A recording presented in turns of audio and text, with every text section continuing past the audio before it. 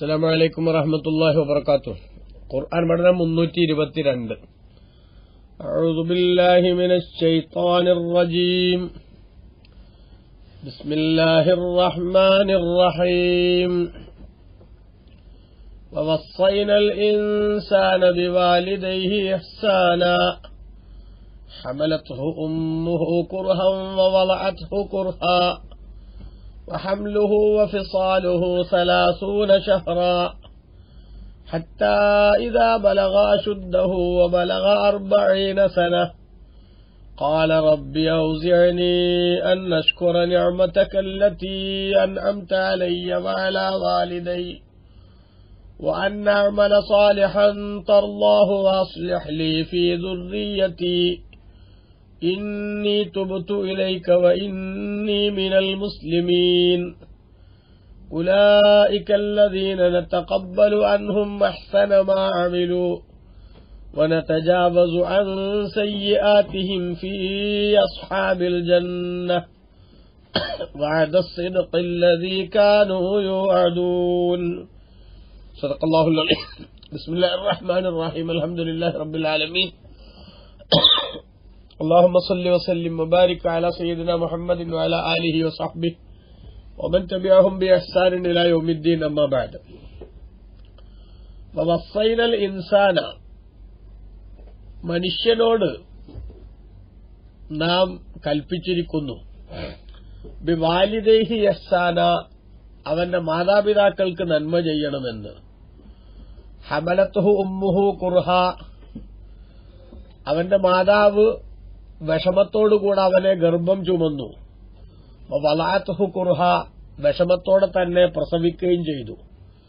വഹംലുഹു വഫിസാലുഹു 30 ശഹ്റ അവന് ഗർഭം ചുമന്ന കാലവും അവന്റെ മുല കൂടി അവസാനിപ്പിച്ച കാലവും കൂടി 30 മാസമാകുന്നു. ഹത്താ ഇദാ ബലഗ അശുദ്ധഹു അങ്ങനെ തന്റെ ശക്തിപ്രായം അവനെത്തിയപ്പോൾ ബലഗ 40 സന 40 വയസ്സ് എത്തുകയും ചെയ്തപ്പോൾ ഖാല അവൻ പറഞ്ഞു റബ്ബി ഔസിഅനി അൻ അശ്കുറ നിഅമതകല്ലത്തി അൻഅംത അലയ്യ വഅലാ വാലിദയ്യ എന്റെ നാഥനായ അല്ലാഹുവേ എന്റെയും എന്റെ മാതാപിതാക്കളുടെയും മേൽ നീ ചെയ്തു തന്നിട്ടുള്ള അനുഗ്രഹത്തിന് നന്ദി ചെയ്യുവാൻ എനിക്ക് നീ പ്രചോദനം നൽകണമേ. വഅൻ അഅമല സാലിഹൻ തർലാഹു നീ തൃപ്തിപ്പെടുന്ന സൽക്കർമ്മങ്ങൾ അനുഷ്ഠിക്കുവാനും എനിക്ക് നീ പ്രചോദനം നൽകണമേ. വാസ്ലിഹ ലീ ഫീ ദുർരിയത്തി എന്റെ സന്താനങ്ങളിൽ നീ എനിക്ക് നന്മ വരുത്തി തരികയും ചെയ്യണമേ. ഇന്നി തുബ്തു ഇലൈക നിശ്ചയം നിന്നിലേക്ക് ഞാൻ പശ്ചാത്തപിച്ചു മടങ്ങിയിരിക്കുന്നു. വ ഇന്നി മിനൽ മുസ്ലിമീൻ ഞാൻ നിശ്ചയം മുസ്ലിമീങ്ങളിൽപ്പെട്ടവൻ തന്നെയാണ്. മാതാപിതാക്കളോടുള്ള കടമയെപ്പറ്റി വളരെ സവിസ്തരം ഈ ആയത്തുകളിൽ അല്ലാഹു തആല പ്രതിപാദിക്കുകയാണ്. ഖുർആൻ ഒത്തിരി സ്ഥലങ്ങളിൽ മാതാപിതാക്കളോടുള്ള കടമയെ പ്രത്യേകമായി വലിയ ഗൌരവത്തോടെ പരാമർശിച്ചിട്ടുണ്ട്. തൗഹീദിന്റെ കൽപ്പനയോട് അനുബന്ധിച്ചാണ് മാതാപിതാക്കളോടുള്ള കടമയെ പലയിടത്തും ഖുർആൻ പറഞ്ഞത് എന്നത് തന്നെ ഈ വിഷയത്തിന്റെ ഗൌരവം വ്യക്തമാക്കുന്ന കാര്യമാണ്. പിതാവിനെ അപേക്ഷിച്ച് മാതാവിനോട് കൂടുതലായി കടപ്പാടുണ്ട്. ഇത് സൂചിപ്പിക്കുകയാണ് ഇവിടെ വിലമതിക്കാനാവാത്ത വിഷയമാണ് മാതാപിതാക്കളോടുള്ള ബാധ്യത.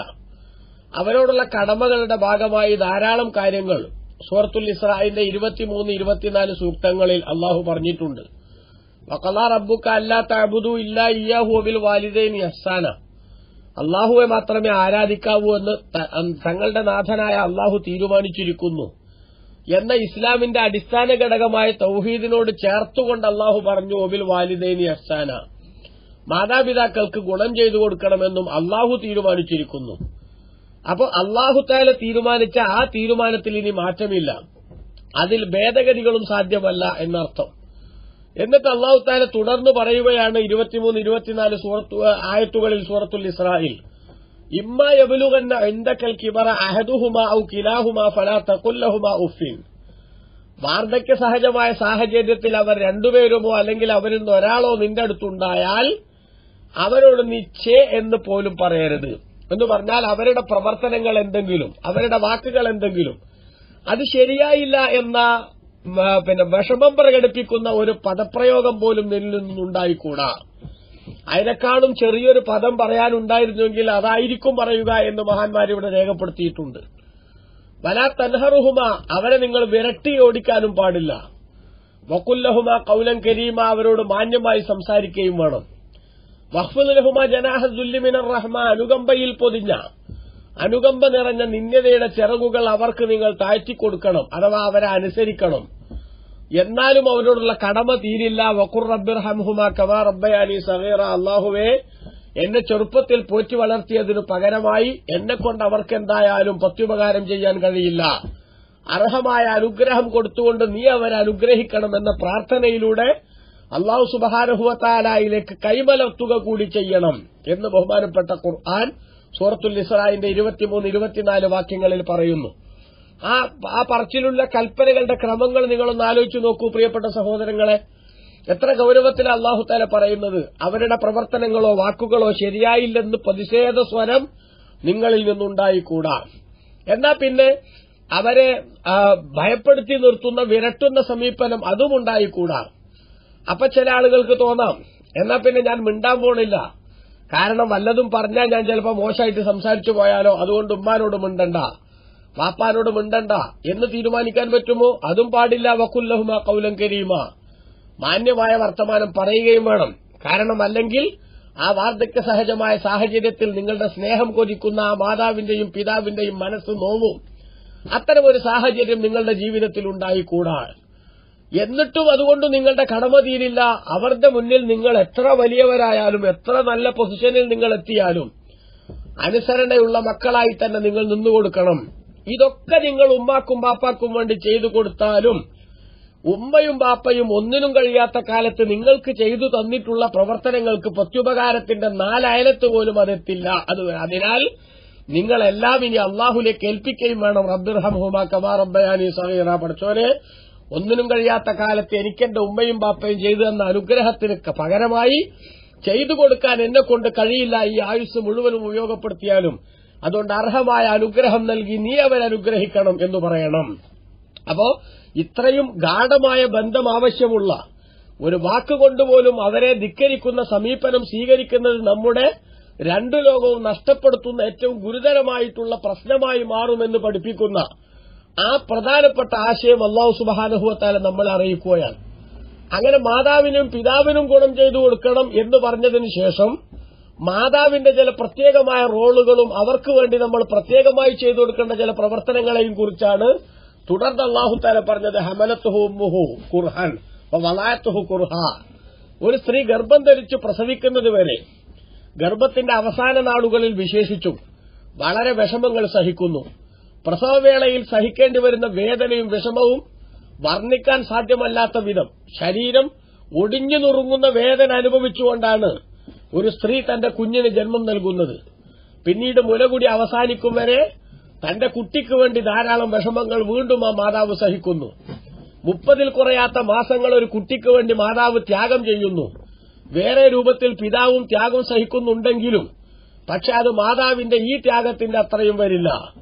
അവരുടെ ജീവിതകാലത്ത് വാർദ്ധക്യ സമയത്ത് പ്രത്യേകിച്ചും അവരെ നന്നായി ശുശ്രൂഷിക്കുകയും മരണാനന്തരം അവർക്ക് വേണ്ടി പ്രാർത്ഥിച്ചുകൊണ്ടിരിക്കുകയും ചെയ്യുക തന്നെ വേണം. ഗർഭകാലവും മുലകുടിക്കാലവും കൂടി 30 മാസമാണെന്ന് ഇവിടെ പ്രസ്താവിച്ചു. അതേസമയത്ത് മുലകുടിയുടെ പൂർണ്ണകാലം 2 കൊല്ലമാണെന്ന് വിശുദ്ധ ഖുർആൻ തന്നെ സൂറത്തുൽ ബഖറയുടെ 233 ആയത്തിൽ പ്രസ്താവിച്ചിട്ടുണ്ട്.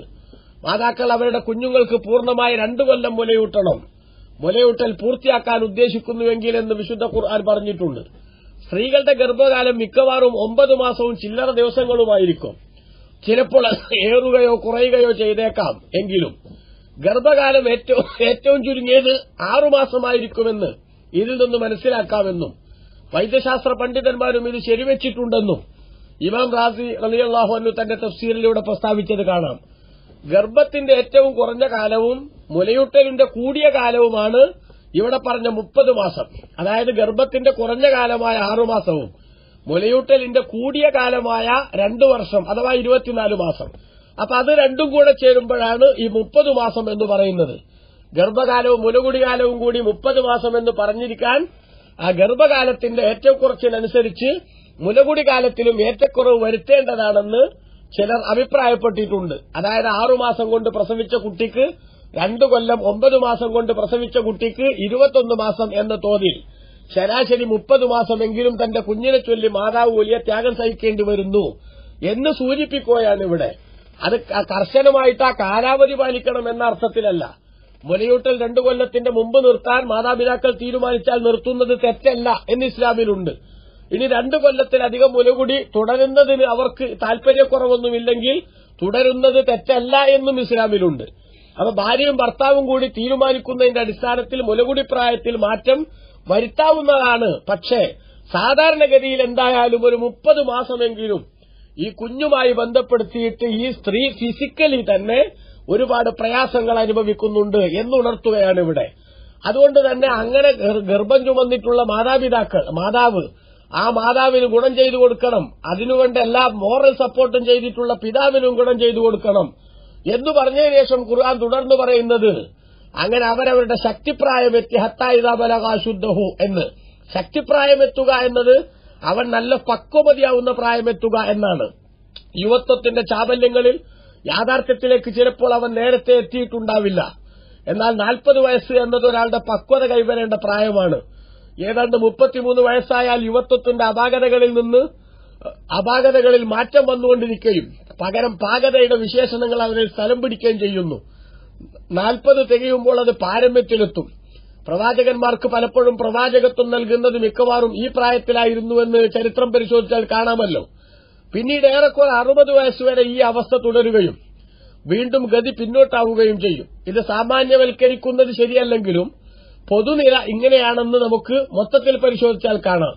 ശരിയായ തന്റെ ഇടമെത്തുന്ന ആ 40-ൽ മനുഷ്യൻ മുന്നിലേക്കും പിന്നിലേക്കും തിരിഞ്ഞു നോക്കുന്ന പക്ഷം ഒരു ഭാഗത്ത് മാതാപിതാക്കളെയും മറുഭാഗത്ത് സന്താനങ്ങളെയും കാണാം. ഓരോരുത്തരോടും തനിക്കുള്ള കടപ്പാടുകളും ഭാവി ഭൂതസ്മരണകളും അവന്റെ മനസ്സിൽ ഉദിക്കുന്നു. അപ്പോൾ അവൻ തന്റെ ലക്ഷ്യങ്ങൾ തിരിച്ചറിയുന്നു. അതിൽ നിന്നുണ്ടാകുന്ന പ്രാർത്ഥനയാണ് തുടർന്നു പറഞ്ഞത്. താൻ മാത്രമല്ല തന്റെ വേണ്ടപ്പെട്ടവരുടെ നന്മയും അവൻ അതിൽ ഉൾക്കൊള്ളിച്ചു. നേരത്തെ വന്നുപോയ അബദ്ധങ്ങൾക്കുള്ള പരിഹാരമാണ് അവന്റെ പശ്ചാത്താപം. വിശ്വാസത്തിന്റെ പ്രകാശം മനസ്സിൽ തെളിയുന്ന, മാതാപിതാക്കൾക്ക് നന്മ ചെയ്യുന്ന സജ്ജനങ്ങളായ മക്കളുടെ ഉപമയായിട്ടാണ് വിശുദ്ധ ഖുർആൻ ഈ പറഞ്ഞ ആയത്ത് വിശദീകരിച്ചിരിക്കുന്നത്. റബ്ബി ഔസീനി അൻ അശ്കുറ നിഅമതക അല്ലത്തി അൻഅംത അലയ്യ വഅലാ വാലിദയ്യ വഅൻ അഅമല സാലിഹൻ തർല്ലാഹു വഅസ്ലിഹ് ലി ഫീ ദുർരിയത്തി എന്ന് പറഞ്ഞിട്ടുള്ള ഈ ആശയം സ്വന്തം ജീവിതം നന്നാക്കുന്നതോടൊപ്പം തന്നെ മാതാപിതാക്കളോടുള്ള കടമകൾ പാലിക്കുന്നതിലും മക്കളോടുള്ള ബാധ്യതകൾ നിറവേറ്റുന്നതിലും തനിക്ക് പ്രത്യേകമായ തൗഫീഖുണ്ടാവാനുള്ള ഏറ്റവും പ്രധാനമായ ഒരു ആശയമാണ് ആ പ്രാർത്ഥനയിൽ പറയുന്നത്.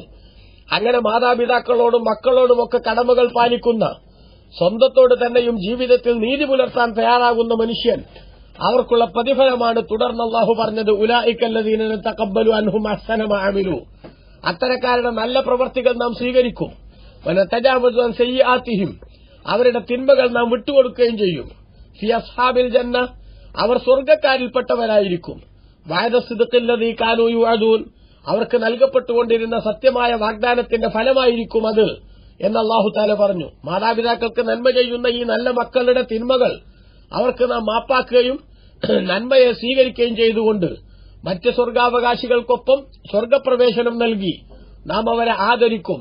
ഇത് അവർക്ക് നാം നൽകിയ സത്യമായ വാഗ്ദാനത്തിന്റെ സാക്ഷാത്കാരമായിരിക്കും എന്ന് അല്ലാഹു സുബ്ഹാനഹു വ തആല പറയുമ്പോൾ ജീവിതത്തിൽ നല്ല കാര്യങ്ങൾക്ക് പ്രാധാന്യം നൽകുന്നവരിൽ നിന്ന് വന്നുപോകുന്ന ചില തിന്മകളെ, ചെറിയ ചെറിയ തെറ്റുകളെ ഈ നന്മയുടെ ആധിക്യം കാരണം അല്ലാഹു തആല വിട്ടുകൊടുക്കുമെന്നാണ് ഈ പറഞ്ഞിട്ടുള്ളത്. ഖുർആൻ ഒട്ടനവധി സ്ഥലങ്ങളിൽ അത്തരമൊരു ആശയം സ്ഥിരീകരിച്ചതായി നമുക്ക് വേറെയും കാണാൻ സാധിക്കും. ഇന്നൽ ഹസനാത്തി യുദ്ഹിബിന സയ്യിആത്ത് എന്ന് ഖുർആനിൽ തന്നെ ഒരു സ്ഥലത്ത് അല്ലാഹു സുബ്ഹാനഹു വ തആല സൂചിപ്പിക്കുന്നുണ്ട്. നമ്മൾ ചെയ്യുന്ന പല നന്മകൾക്കും പ്രതിഫലമുണ്ടെന്ന കൂട്ടത്തിൽ നമ്മൾ ചെയ്യുന്ന വുളൂവിന്റെ വിഷയത്തിൽ പോലും മുത്തുനബി സല്ലല്ലാഹു അലൈഹി വസല്ലം തങ്ങൾ പഠിപ്പിക്കുന്നത് കാണാമല്ലോ. നമുക്ക് അവന്റെ ശരീരത്തിലുള്ള അവയവങ്ങളിലെ മുഴുവനും ദോഷങ്ങൾ വുളൂ ചെയ്യുന്ന സമയത്ത് മരത്തിന്റെ ഇലകൾ കാറ്റത്ത് കൊഴിഞ്ഞു വീഴുന്നത് പോലെ അവന്റെ ദോഷങ്ങൾ കൊഴിഞ്ഞു പോകുമെന്ന് നബി സല്ലല്ലാഹു അലൈഹി വസല്ലം തങ്ങൾ പഠിപ്പിച്ചത് കാണാം. അപ്പൊ അவ்விധത്തിൽ സൌഭാഗ്യമുള്ള മക്കളായി മാറാൻ, മാതാപിതാക്കളോട് കടമ പാലിക്കുന്നവരായി മാറാൻ, നമ്മുടെ മക്കൾ തന്നെയും നല്ല റൂട്ടിലൂടെ സഞ്ചരിക്കുന്നവരായി മാറാൻ ആവശ്യമായ മുൻകരുതൽ അതെടുക്കുന്നവനാവണം സത്യവിശ്വാസി. അല്ലാഹു നമ്മെയെല്ലാം ആ കൂട്ടത്തിൽ ഉൾപ്പെടുത്തി അനുഗ്രഹിക്കുമാറാവട്ടെ. ആമീൻ. വസല്ലല്ലാഹു അലാ സയ്യിദിന മുഹമ്മദിൻ വഅലാ ആലിഹി വസഹ്ബിഹി അജ്മഈൻ വൽഹംദുലില്ലാഹി റബ്ബിൽ ആലമീൻ. വസ്സലാമു അലൈക്കും.